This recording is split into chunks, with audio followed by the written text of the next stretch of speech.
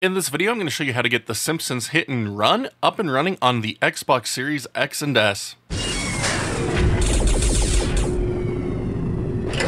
The Simpsons have been around for decades, and it's just never been a franchise that I've really been that interested in. I know, blasphemy and all that, but a lot of people have really loved the Simpsons Hit and Run as a game, and it's one that I've, again, never experienced for not caring about the franchise a whole lot. But thanks to 3UR, the Simpsons Hit and Run is now available natively on Xbox Series X and S consoles in dev mode. And this one is really easy to set up, so let's go ahead and dive in. So before we get started, you are going to need to ensure that you have your Xbox Series X and S console signed up for developer mode. So if you haven't done this already, link to my guide in the description below will be available for you to follow along with to get that set up. Once you have dev mode set up, go ahead and get it booted up. Now, a quick note, if you have been installing stuff into dev mode and you never expanded its storage, you might need to do so for this project. This is well over 2 gigs of storage needed. So if you have a bunch of apps installed, like RetroArch and XPSX 2.0 and a bunch of other things, you might not have enough space remaining on the default 5 gig install. So to adjust this, just press the menu button, manage dev storage, and then set this up to something like 10 gigs. Just give yourself double the space you originally had. Now, do note that changing the dev storage size will delete everything that you currently have on dev mode. So if you don't want to deal with that, don't do this. But again, it might be necessary if you want to run this in the first place. So just be warned. But from here, let's go ahead and get the Simpsons Hit and Run downloaded. So we're going to head to the dev store, link in the description below. And we're just going to go ahead and scroll down until we find the Simpsons Hit and Run. Now we're just going to click on the official page. We're going to go to the latest releases. And we're going to grab the latest version. So we're just going to download the bundle here. And again, see, it's almost 2 gigs. Now, once again, on your Xbox Dev Mode home screen, make note of your remote access IP address and get that entered into a web browser on your device that you just downloaded the Simpsons Hit and Run on. Now, under My Games and Apps, just go ahead and click on Add. We're going to choose a file, navigate to where you have the game stored to, and then just select it and click on Next to begin the install process. There's no dependencies for this one, so just go ahead and click on Start. And again, it will take a bit because this is a much larger package than most dev mode installs.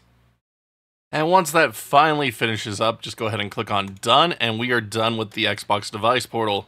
Now back over on the Xbox, we're going to head down to the Simpsons Hit and Run, hit the View button on our controller to view the details of the game itself, and we're going to change the UWP type from App to Game. And then I always like to do a console restart after this. Probably is not necessary, but it's just a thing for me. Alright, so now that the console's rebooted, we can just head down and launch the game.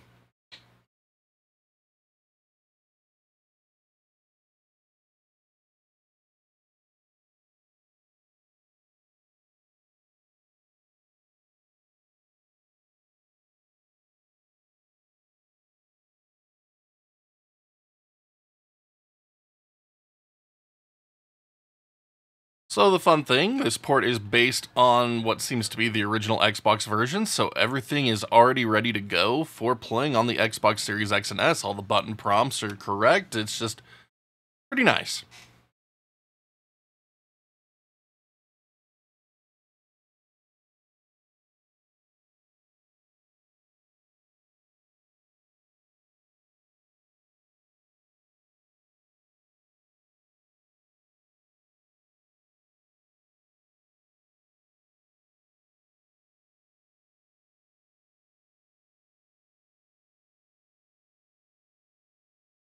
But yeah, for the most part, things are running pretty smooth. Couple hitches here and there, some graphical hiccups here and there, but overall, very playable experience. This is only compatible with Xbox Series X and S consoles. It is not compatible with any Xbox One systems at the moment. And it is also worth noting that there is a memory leak in the game, so it will eventually cause a hard crash, so make sure you are saving often. But otherwise, it is just another way to experience the Simpsons Hit and Run. if you didn't want to emulate it on PS2 or GameCube.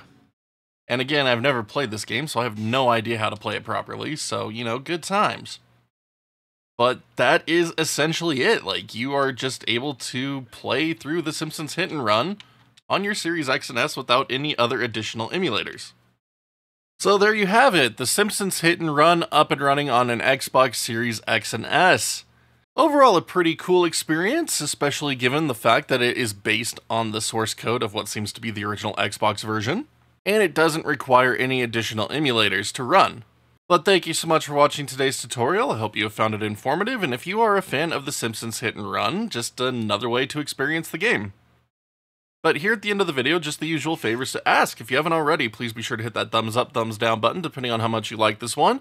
And please be sure to hit that sub button and notification bell so you can see when new videos go live on the channel. Loads always coming your way, and I'd love to have each and every one of you along for the ride. Now, if you'd like to further support the channel, ensure that these tutorials keep going into the future, please consider hitting that join button here on YouTube or that Patreon link in the bottom right hand corner of the screen.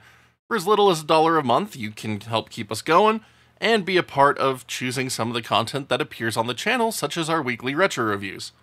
Big thank you to all of our current backers. We could not do it without you.